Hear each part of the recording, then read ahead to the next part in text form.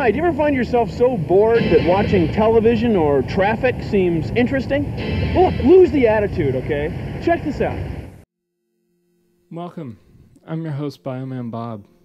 Today, we'll be getting a general overview of Earth's biomes. There's two major categories, terrestrial biomes and aquatic biomes. Tropical wet rainforests, also known as tropical rainforests, are located around the equator. This provides a climate of 68 degrees Fahrenheit through 93 degrees Fahrenheit. Because of this geographical location, there's a lack of seasonal change. This allows the plants to grow throughout the year.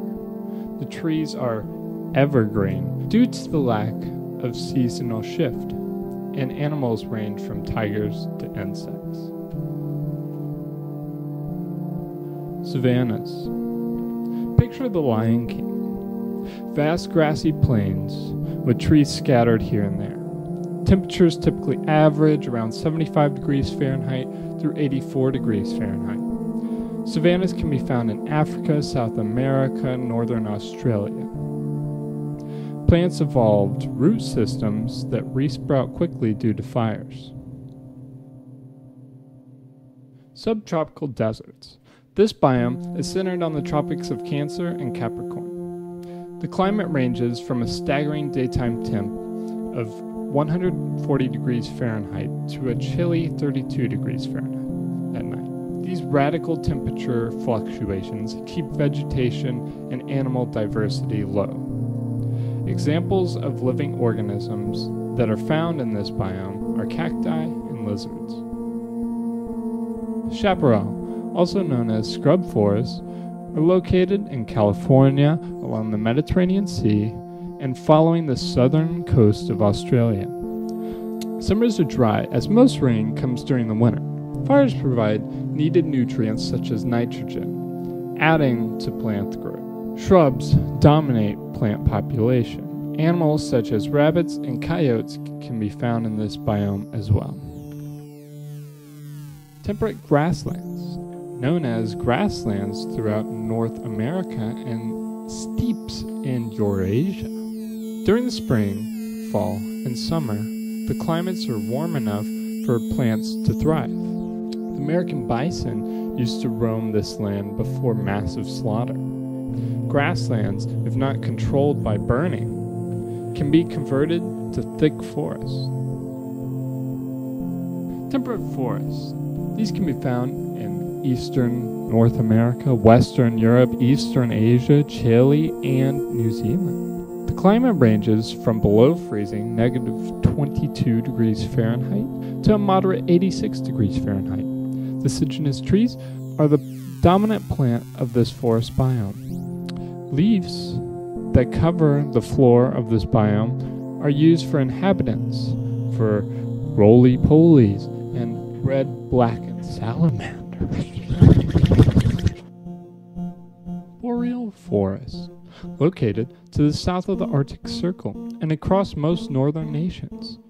Because of this location, there are long winters and short summers, making for a majority of plants to be cold-tolerant, cone-bearing plants. Coniferous trees are dominant here. Bears, wolves, and owls can also be found living here. I like to think of this as the Twilight Zone, like the movie Twilight.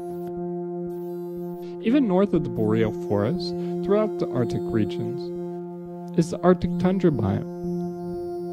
During the winter, temperatures average from a -34 degrees Fahrenheit. During the summer, averages in the mid-40s. The growing season for plants is around 11 weeks long, in which there's almost 24 hours of consistent daylight. When the soil isn't in permafrost conditions, the ground can be covered with lichens or plants. Ocean, defined in the text as, quote, a continuous body of salt that is relatively uniform in chemical composition. It is a weak solution of minerals, salts, and decayed biological matter, end quote. This is the largest marine biome and is split up into the following zones. in which unique species have adapted to live in these specific areas. Coral reefs. This marine biome is constructed by invertebrates living on warm, shallow ridges within 30 degrees north and south of the equator. To be able to live, these corals have a mutualistic relationship with the photosynthetic algae.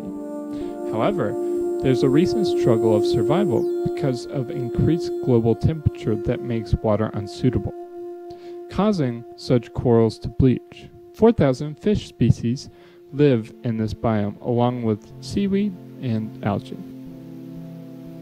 Estuaries. The final of the marine biome, because this is where the fresh water and the ocean meet.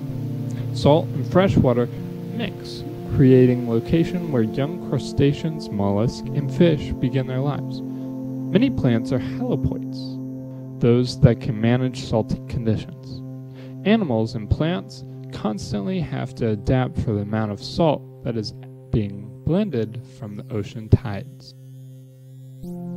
This is a freshwater biome that ranges from a couple feet to miles long.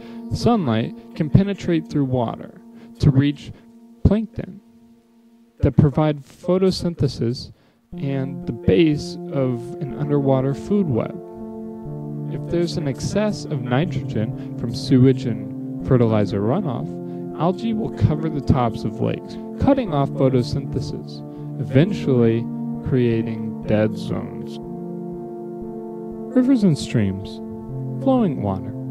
The flowing water biome carries large amounts of water from the source to a lake or ocean. Source water is cold, clear, and has a narrow channel, resulting in a fast current. Living in these fast currents are photosynthetic algae and leeches that have adapted to rushing conditions. Once the channel broadens, warms, and slows, the water becomes less clear and worms and insects can be found in the mud. Wetlands are the final freshwater biome. In fact, this is the last biome we'll be going over. So what are we talking about? We're talking about wet lands.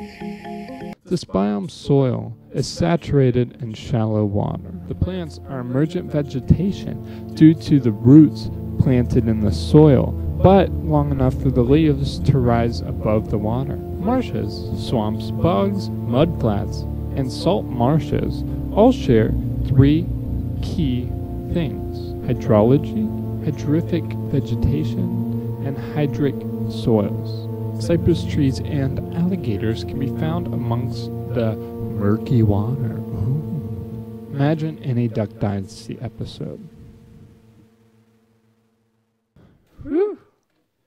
In that short amount of time, we traveled around the world. Tune in.